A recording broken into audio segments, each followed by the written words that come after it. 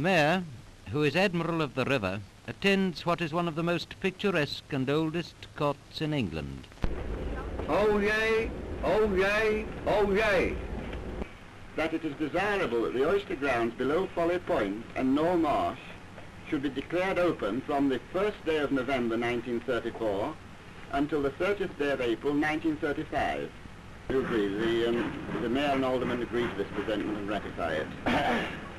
You shall swear that you will faithfully, impartially and honestly, according to the best of your skill and knowledge, execute the several powers and trusts reposed in you as a water bailiff of this court, by an Act of Parliament entitled, An Act for Regulating, Well-Ordering, Governing and Improving the Oyster Fishery in the River Medway and Waters thereof, under the authority of the Mayor and citizens of the City of Rochester. So help you God. Mr. Pocock. Mr. Smith. All manner of persons that have anything more to do at this Court of Admiralty, holding for the Mayor and citizens of the City of Rochester by water of Medway, may depart home at this time and keep their suit when summoned. God save the King.